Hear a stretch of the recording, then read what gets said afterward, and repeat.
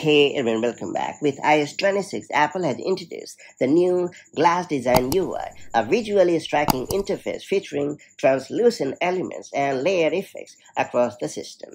While many users appreciate the futuristic look, others may find it distracting, overly reflective, or even taxing on battery life and performance, especially on older devices. Thankfully, there is a quick way to disable it. Let me show you how it's done the right way.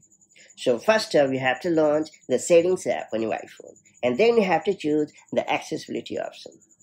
Then you have to select Display and Text Size option. And finally, you have to turn on the toggle located right next to Reduce Transparency, and you are all set.